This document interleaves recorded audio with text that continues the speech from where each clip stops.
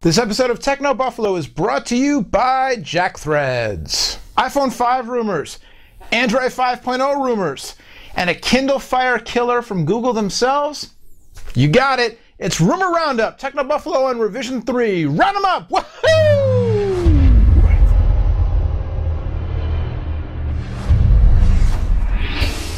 Hey, what is going on, everybody, and welcome to Rumor Roundup, Techno Buffalo on Rev 3. I'm Noah Kravitz, editor-at-large for Techno Buffalo, bringing you the latest, greatest, and most outlandish rumors from the world of consumer technology for the week ending today, Friday, March 23rd, 2012.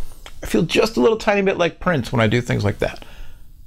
2000 party over. Nah, never mind. A rumor that's really just an expose, an uncovering of some lines of code in the latest version of iOS, and a totally preposterous rumor I wholeheartedly disagree with. Our own Todd Haselton reporting that some lines of code in the latest release of iOS 5.1 point to a couple of features we expect to see in the next iPhone. One is the use of LTE 4G technology for voice calls. In particular, what this points to is a dialog box that will pop up saying, switching to 4G, enabling 4G will end your voice call. Do you want to continue? So that would point to two things. One, 4G technology on a phone, aka the next iPhone, and two, a lack of voice over LTE technology on said iPhone. Now, this is iOS 5.1, but at the very least, it's another piece of evidence confirming all of our suspicions that the next iPhone will in fact support 4G in the way of LTE and not just in the way of changing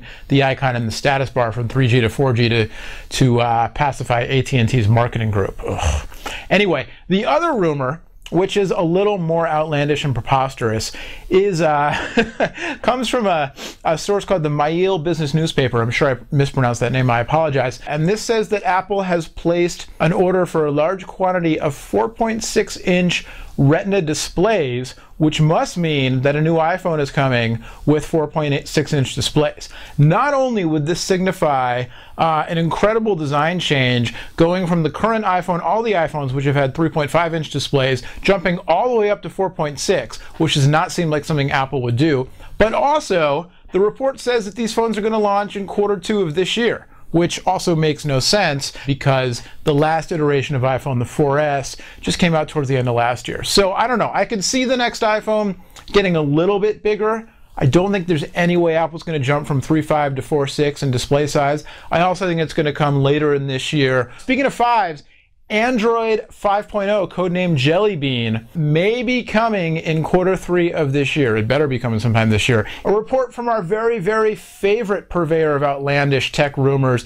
Digitimes, says that Jelly Bean will be coming in Q3. Google I/O, I just got my press pass for Google I/O. I'll be there. It's been pushed back a little bit this year from the springtime to late June into the summer. So since it's a dev conference, Google usually uses it as a platform to either preview or full-on unleash the next big iteration of what they're working on. Then again, we're still waiting for Ice Cream Sandwich to roll out. I don't know. I'm thinking maybe, well, I've got a theory, but we'll get to that after the break. First, a word from our friends at JackThreads. Only suckers pay full price. If you like alternative apparel brands like Stussy, Hurley, and Kid Robot, but hate wasting all of your cash on them, then listen up. You can score premium brands at up to 80% off every day. There's a new invite-only shopping service just for guys, serving up crazy deals on surf, street, and skatewear at prices so low they just might melt your brain.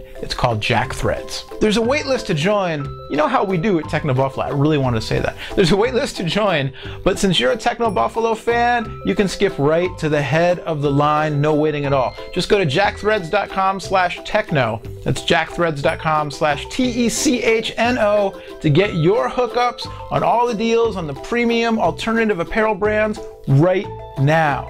So what are you waiting for? Go! All right, and last but certainly not least, we return to the land of Android. Is Google working with ASUS on a Kindle Fire killer? Reports say yes. It looks like Google has tapped ASUS to create the Nexus tablet, and it may launch as soon as this May. Even more interesting is that the tablet is said to be priced as low as $199 or even $149, which would undercut the pricing of Amazon's Kindle Fire, which is leapt to the top of the charts as the most popular, the best-selling Android tablet in the land, in the world, I believe, and really the first Android tablet to take a significant chunk out of Apple's dominance in the tablet space with their iPad line. The tablet is said to be modeled off of the Asus Mimo 370T, which was shown off at Mobile World Congress, not just by Asus, but also by NVIDIA, running an NVIDIA Tegra 3 quad-core chipset. Apparently, in an effort to keep the cost down, Google has asked Asus to pull that model from their lineup, retrofit it with a different lower-powered CPU, possibly a Qualcomm Snapdragon, and get it ready under the official Google Nexus moniker. So the rumors are that the Nexus tablet built by Asus is going to sell for under $200, going to be coming in the next couple months, probably during the month of May. All right, that'll do it for this week. Hopefully we didn't lose a sponsor on that last little bit. Thanks again to Jack Threads for hooking us up with the sponsorship of this week's episode, hooking you up with the deals and all that crazy streetwear that the kids are wearing these days. Thanks to Rev3 for having us. Thanks to you for watching us. Again, much more on all these stories and all kinds of other stuff over on technobuffalo.com, so check that out. In the meantime, I will be back next week rounding up more of the best and craziest rumors just for you. Until then, my name's Noah. The website's TechnoBuffalo. Round them up! Woohoo!